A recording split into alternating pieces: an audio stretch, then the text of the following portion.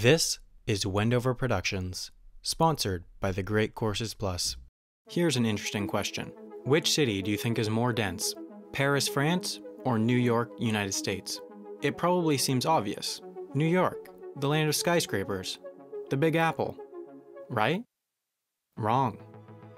New York, in fact, has a population density of less than half that of Paris. Paris's is 56,000 people per square mile, while New York's is only 27,000 people per square mile. To find a European city with a comparable population density to New York's, the densest American city, you have to go all the way down to number 6 on the list, Lyon, France. New York, of course, has a super dense urban core, but then around it is miles and miles of suburbia, just like almost every other American city. Paris, on the other hand, packs almost its entire population into a compact urban core.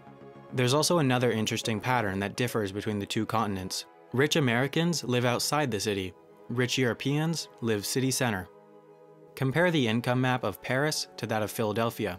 Of course, it's not perfect, but you can definitely see a pattern. The most commonly cited reason for both these trends is the difference in age. Most European cities have existed for hundreds, if not thousands of years, while all but a few American cities have only gathered enough population to be called cities in the past 100 or 200 years. What that means is that European cities existed when all but the super rich had to commute to work by foot. In the Middle Ages, Paris had a population of 200,000 to 300,000 people, but you could walk from one side to the other in 30 minutes. It was incredibly densely populated. You just had to live within walking distance of work.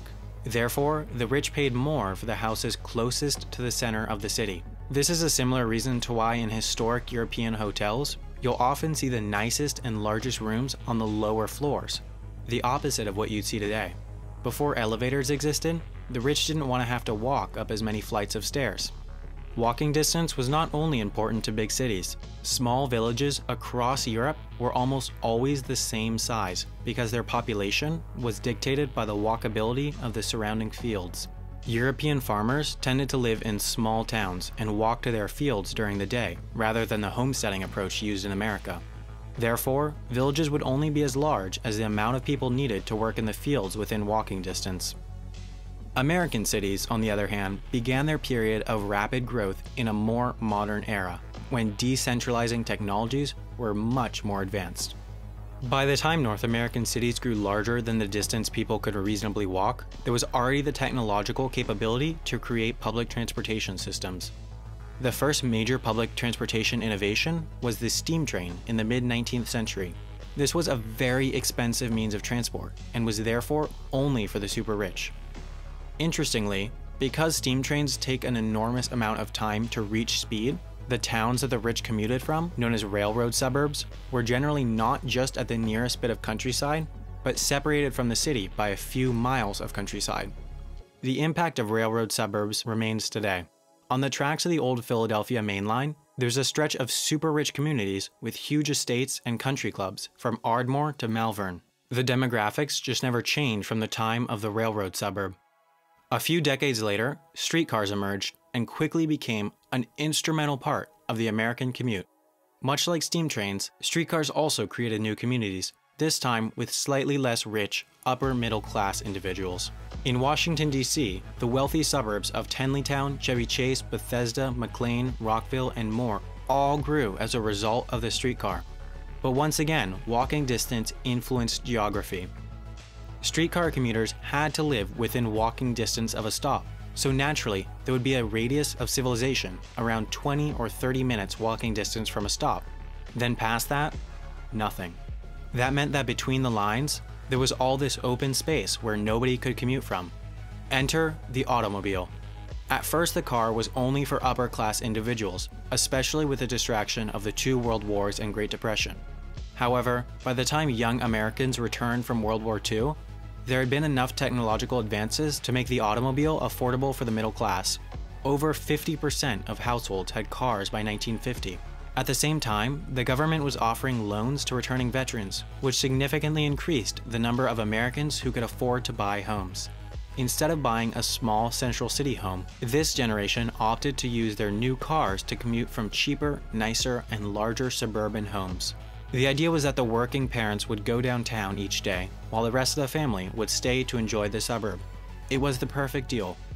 So that whole history was absolutely true, but it doesn't entirely explain why European cities didn't experience suburbanization as well. In Germany, for example, many, if not most cities were bombed to rubble during World War II. They had the opportunity to rebuild in any way they wanted, but then chose to keep their compact design. Today, the average metropolitan population density in Germany is 4 times higher than the US is. At the same time, other cities across Europe that survived the war experienced enormous population influxes and still maintain their mammoth population densities. Perhaps the least commonly cited reason for suburbanization in the US is crime.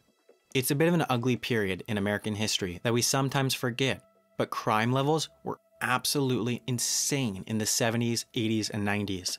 There are a ton of different theories why this is. Perhaps the most interesting being that the rise in gasoline-emitted lead caused lower IQs and higher aggressivity.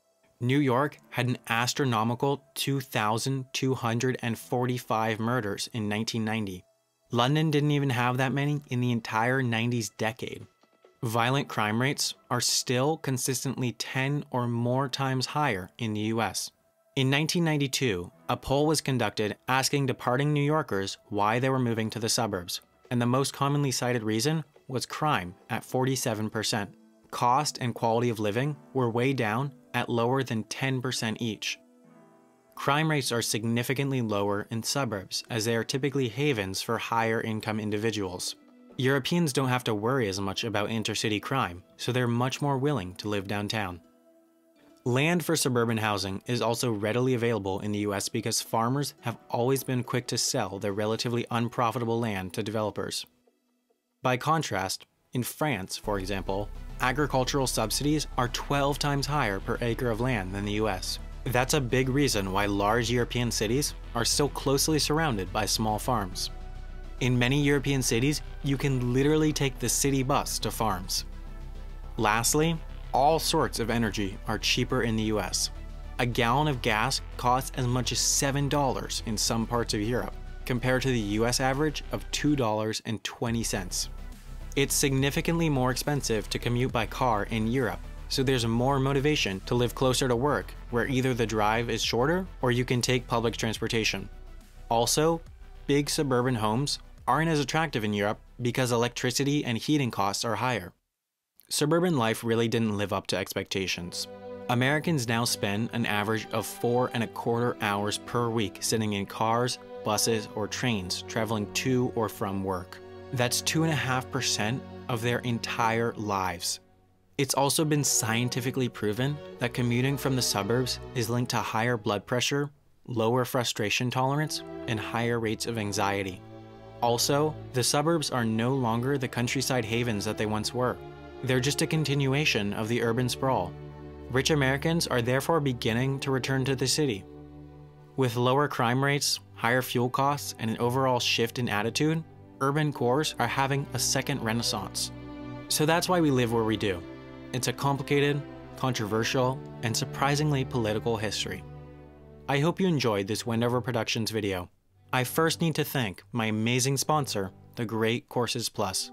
The Great Courses Plus is a subscription on-demand video learning service where you can watch unlimited top-notch courses from Ivy League professors, National Geographic scientists, Culinary Institute of America's chefs, and hundreds more highly qualified individuals.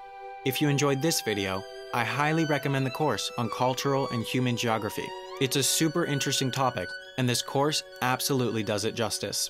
You can watch this or any other of the hundreds of courses for free when you sign up for a 30-day free trial using the link www.thegreatcoursesplus.com/Wendover, or the link is also in the description. I also recently started a Patreon, which you can go to by clicking here. There are a bunch of great rewards, like early access to videos, stickers, t-shirts, and best of all, every dollar contributed there goes right back into the channel. Aside from that, please follow me on Twitter @WendoverPro. Watch my last video on the story behind the 787 and A380 planes. Check out my fan-moderated subreddit at www.reddit.com/WendoverProductions. And most of all, subscribe to this channel. Thanks again for watching, and I'll see you in 2 weeks for another Wendover Productions video.